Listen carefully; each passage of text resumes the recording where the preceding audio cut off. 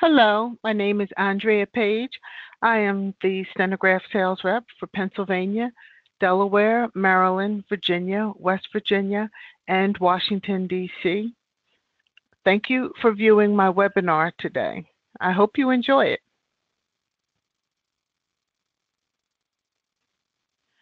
I chose a feature from Case Catalyst for this webinar. It will be very quick.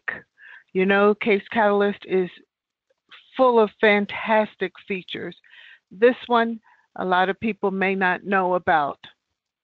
Let's get started. I'm going to talk about the audio sync codec. Hello? Hello? Can you hear me now? Well, the quality of your audio depends on the sound card in your computer, the microphone you're using, the recording environment, and the codec you're using. This short webinar will show you in a few steps, and I do mean a few, how to improve the quality of your audio when writing real time. Oops. When you're starting a real-time file, the first function you select is Translate. Once you click on Translate, this dialog box will open.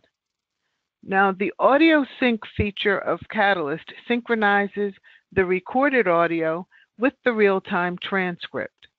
To use the audio features, your E-key license must have audio sync capabilities. To record audio, excuse me, you check the record audio box.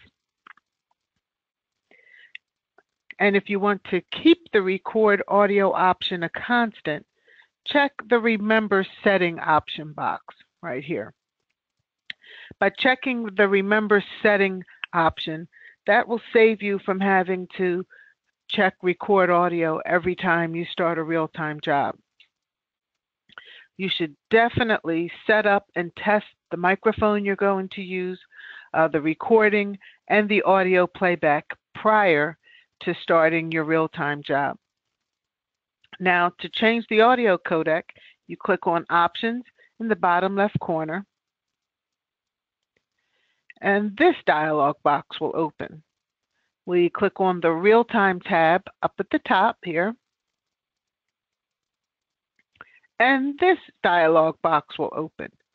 Now, I just want to give you some history with the audio files because they are limited to 2 gigabytes. So from the codec drop-down box, which is this box right here, you'll click on this down arrow. You can select any of these audio codecs that will work for you as long as they do not exceed the file size limit of 2 gigabytes. So consider this. 1,000 megabytes equals 1 gigabyte. So if you select this setting of 231 megabytes per hour, you will exceed the 2 gigabyte audio file size limitation if your real-time job exceeds 9 hours. Wouldn't that be nice? Well, the 9 hours part. The larger the audio files, meaning from 116 all the way down to 346 megabytes per hour, the larger the audio files, the more time is required to transmit, share, and archive via the internet. And the higher megabyte options are not recommended if you're sending your work via work units through the internet. Please note, very important here, because of the differences in the sound cards and the microphones from manufacturer to manufacturer, a standard codec cannot be recommended. However, I do highly recommend that you test your audio compression rates when you're recording and playing back audio, especially if you're going to be recording from one laptop and playing back on another.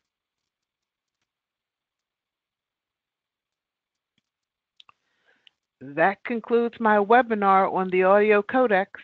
I told you it was going to be quick. I thank you for viewing this webinar, and I hope this tip was very helpful for you. I know you can hear me now, so if you'd like me to do a webinar on a specific topic or feature, please contact me either via phone or email. My information is on the screen.